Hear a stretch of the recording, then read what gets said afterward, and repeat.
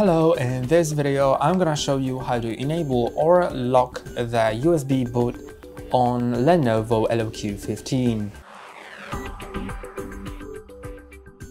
To do it, you need to be in the BIOS, which if you don't know how to enter, there is a video on our channel on how to do it. And this video will show you how to lock or unlock the option to boot from USB. If you want to boot from a USB drive, then I suggest you watching a video on how to boot from USB drive on this laptop.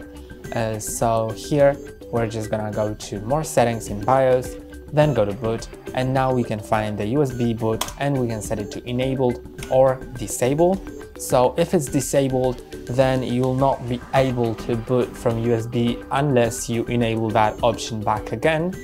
It is great combined with an administrator password for BIOS. So for example, no one else besides you will be able to boot from USB drive. So you can prevent other people from installing any OS here.